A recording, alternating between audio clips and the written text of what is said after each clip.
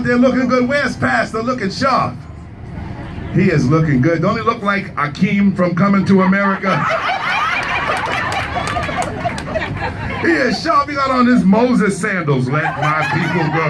Let my people go. I know I look good. Let my people go. Pastor, I'm glad to see you looking like Denzel. Everybody sees you. I feel good. I'm glad to be around you. This side of the room is with me. This side of the room is staring at me like food in a microwave. Are you done yet? Get us some extra dessert and then you'll be doing something.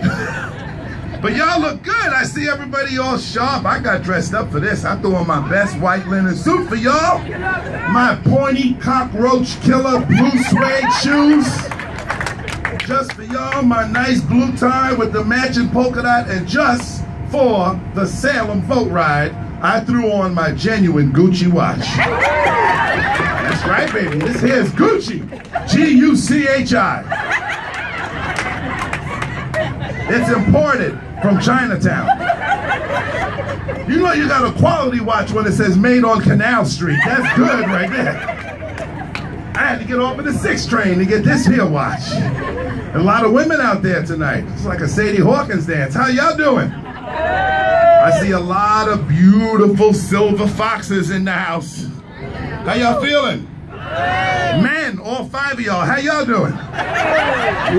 Because Lexi is always sharp as a tack. Good to see you, man. Y'all look, oh, this brother here, how you doing? I never met you. You look like the dude from Amistad, but it's good to see you, brother. Hey, you could be Amistad. If you're Amistad, I gotta take it off of me, because I know people who don't know me are like, what is Sinbad doing crashing our party? Why did Fred Hammond take off his glasses?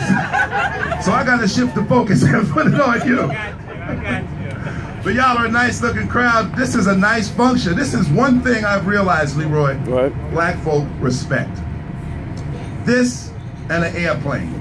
We can't be late for this. If you late, you miss it. That's it.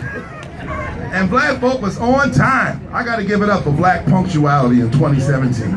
It's a beautiful thing. Because some of y'all know where I'm going with this. I don't know what it is, but for whatever reason, black folks sometimes come into work just a little bit later than everyone else. Especially if you work in corporate America or retail. But that's not where the audacity comes in. Not only do black folk come into work late, we come into work late with breakfast. We don't care, man, please.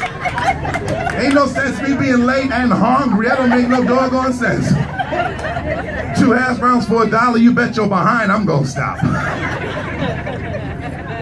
I see a lot of women. I don't really have women jokes. It's really was supposed to be like a pre-Father's Day thing. All the fathers in the house make some noise. See what I mean? Thank you, the 3 of you. Thank you. It's like 900 women and 4 dudes. Yeah, fathers. Leroy, it's also very disproportionate like that when you hear these songs. Uh-oh. Mother's Day has oodles of beautiful songs for women, right? I'll always love my mom, a beautiful song. Boys to Men has Dear Mama. There's all kind of stuff by the Supremes, songs throughout history emulating and uplifting mothers, which I am all for. Now, a month later, it's Father's Day. What we got? Papa was a Rolling Stone.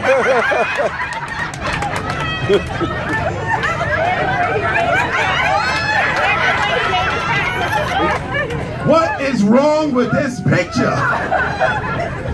Don't get me wrong, it's a beautiful song, right? It's probably Leroy in the beginning. Bump, bump, bump, bump, bump. It's a beautiful song, but it's not the most positive portrayal of us, right? You know, it's how was Papa? Hey man, wherever he laid his hat, that was his home. I'm like, okay, that's not the best thing in the world. We need more positive songs for dads. And those of you who are wondering that are over 45 and 50, Daddy's Home does not count as a Father's Day song. That's a whole different type of daddy right there. It's not the same type of daddy. Daddy's home to stay. That is not nobody's father. That's probably some dude coming from jail and his girl is glad to see him. We need more positive male songs. Salem, you know what else I like? That's why I come here as much as possible, even though I'm married to my wife. My church is in Queens, but Salem has a good choir. Good choir, good minister of music, good songs. The worst thing to ever do is to get invited to somebody's church who just has to have you come to their church because their church is great. And you get there and it's some fly-by-night, flawed, you know, just out of the ordinary, no good church. You know you're in the wrong church when the entire choir is singing those songs from the 70s that none of us, we all knew them, but we knew that we had no business singing them. People 50, 60, and 70 years old, y'all know where I'm going with this. Black folk, we were the only ones back in the days singing those songs that always glorified somebody cheating, or somebody had an extra girlfriend on the side, or somebody was fooling with someone's wife. And whatever reason, those songs were always #1. Don't act like y'all don't know I'm staring at me like food in the microwave. Y'all remember this one, if loving you is wrong. #1 on the charts, 1970, Luther Ingram.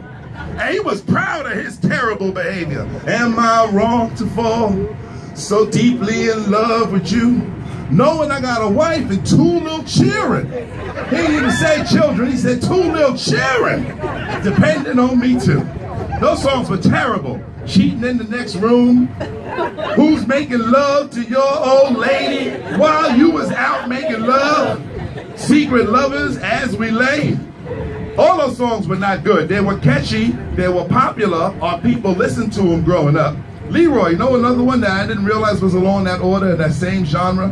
Any y'all out there remember the song, The Clean Up Woman? Yep. Woo, that was one, boy. And we used to sing it. Black folk would sing that back in the day, drinking Boone's Farm, Strawberry Hills, Tanqueray if it was payday. The Clean Up Woman was no joke. She was not a maid. Trust me though, she was not a maid. She was tough. She really cleaned up. Some of them other songs you didn't realize what was going on until we were older. Like It's a Thin Line Between Love and Hate. That song is a telltale song if ever. Because if y'all noticed in the beginning of the song, the woman is very nice and she's tolerant and she's patient, right? He come home 3, 4 o'clock in the morning and the first thing she said is, are you hungry, honey? Not hungry, are you hungry? H-O-N-G-R-Y. Are you hungry, honey? Did you eat yet? Oh, but by the end of that song, he was in trouble, fellas, wasn't he? There he was in the hospital. Bandaged from feet to head. In a state of shock. Just that much from being dead. I bet he didn't come home at 3 o'clock no more. Most famous song in the world that was cheating and was terrible. Me and Mrs. Jones, Billy Paul. #1 on the charts, 1972 for 13 weeks. And even I knew at 8 years old that it wasn't Mr. Jones singing the song. But y'all look so good. Anybody out there celebrating any birthdays in June or July? No birthdays? July, happy birthday. Who else? Did someone throw money at me? No. No other birthdays? That's a different show. Where? Who? Happy birthday, soon to be birthday for Velma. Give Velma some love. God bless you, sister. God bless. See how I did that? That's how you wish someone happy birthday.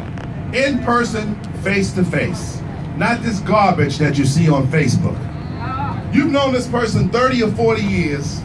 Your birthday